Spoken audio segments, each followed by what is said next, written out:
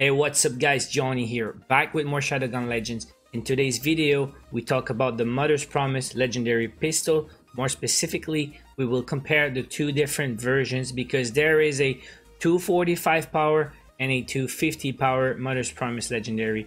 Usually with these weapons, or most weapons in fact, the power level will only increase the damage, the base damage number. Everything else is the same, the accuracy, the range, the magazine cap, and everything. So here's the thing guys, after update 0.5, people start dropping the Mother's Promise legendary in the Voltaic Fist dungeon at 245 power. It was no longer 250 and people were not so happy about that. We used to drop that pistol at 250 and now all of a sudden it's 245. The thing people did not realize at the start is it dropped with different perks. So in today's video, we're gonna compare the perks on the 245 and the 250 power Mother's Promise. But before we start, just saying, Yaki sent me that picture on Discord today. Someone dropped a 250 Mother's Promise in the silver arena. I think it was yesterday.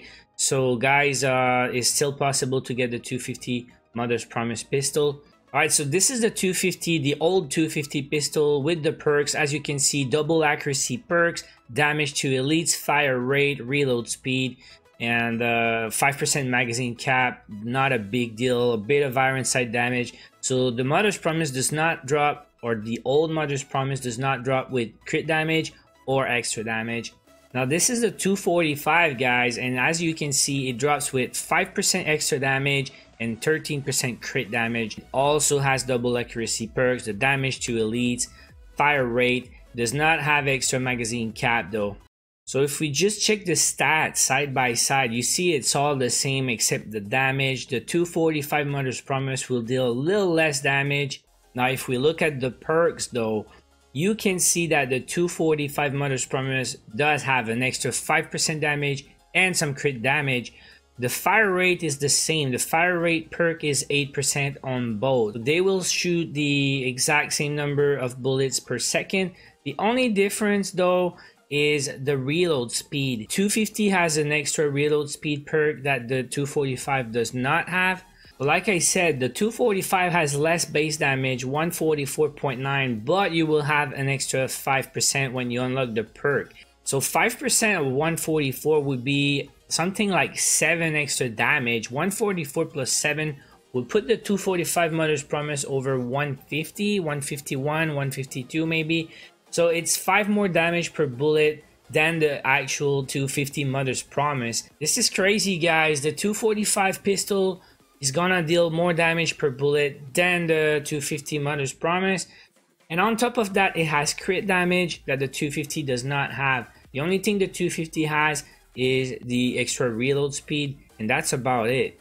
There's not much more to say guys. I'll leave it there if you guys want to pause and compare the perks for yourself. But like I said at the start of the video, the base stats on both pistols is pretty much the same except the base damage, which is like 2 points of difference or something like that. But you have an extra 5% on the 245 version.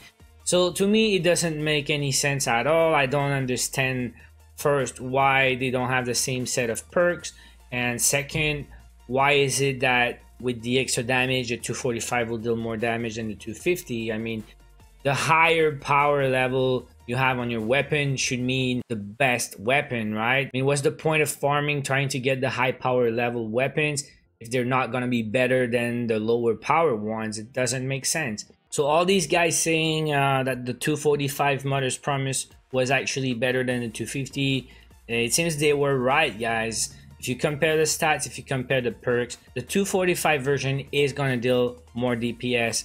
So again, I don't know why or how, who decided that, but probably was not intentional at all. One last thing before I go, some guys are trying to make a list of all the legendary locations after the update 0.5.1, because they told us they were gonna shuffle the legendaries after the update. I've seen the True Patriot in Hive Mind, I've seen Plasma Blaster in Hive Mind, the Mew Chaser in Hive Mind, now Mother's Promise in Arena. I haven't seen Nico Stopper drop yet, but the question is, are they there and they don't change place, or are they shuffling every week? Or also, is the legendary drops for the weapons shuffling every week. So let's say 1 week you can get Plasma Blaster, 1 week you can get the Patriot, 1 week you can get something else. I mean, it's still a secret, right? Legendaries are always mysterious, and some of them are not dropping very often. So if you guys have any idea, make sure you leave a comment below today.